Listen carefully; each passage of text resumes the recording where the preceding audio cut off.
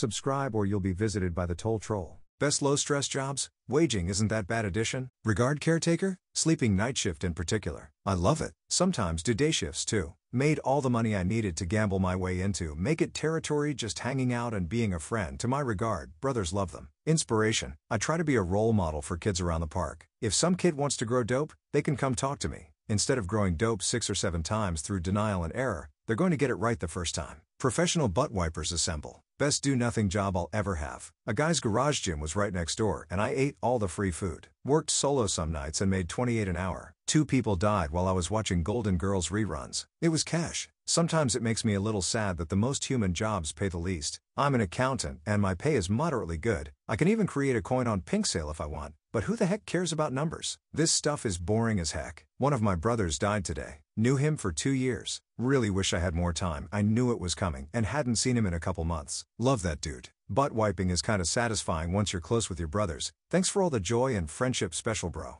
I will make it for you. I was a waiter and bartender in college and was making between $500 to $600 a week in tips. People hate on those jobs, but they're honestly great. I hate the same job as you. I'd argue the kids can be stressful because you're stuck babysitting them and fighting traffic at the same time. But as a whole, it's surprisingly comfy. Maybe even soulful because some of the smaller ones are very endearing. The trick is to work in a majority white rural/suburb area, stay the heck away from the city slickers and districts with swarms of POC.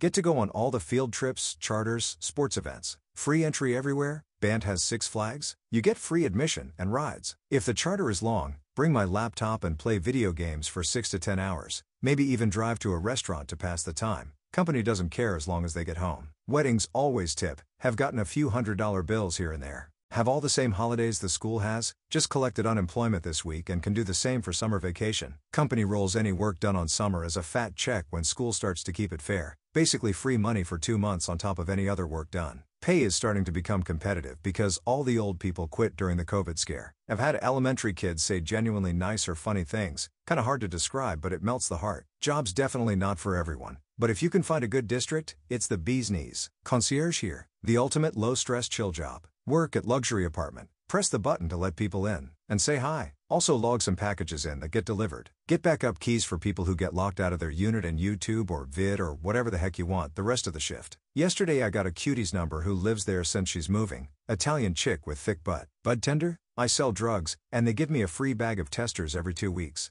Driver, private chauffeur. I get to drive a fancy car, do small errands, eat expensive food, and it leave me enough time for my personal hobbies, which is gaming, been playing Shrapnel on Superverse, and crypto trading. Today is my heckin' day off and having is happening. Just perfect. I drove for Uber Eats for like half a year, and I'd put Uber up there as comfy as heck. Problem is I live an hour away from a decent-sized metro, so you can't make any money with it. Really driving 2 hours commute a day to drive for Uber. And it's too much time commitment, but if I could do that here I probably would've. Get one of those. Lame. Electric bikes OP. Those are scumfy as heck to drive in between traffic and crowded areas, and work properly good, getting decent speeds to make deliveries faster. I thought about doing it, and I did it for like a week before getting tired keck. Smex worker for older women. It's kind of disgusting honestly, but I'm getting paid $600 to have Smex 4 times a day. There's worse jobs.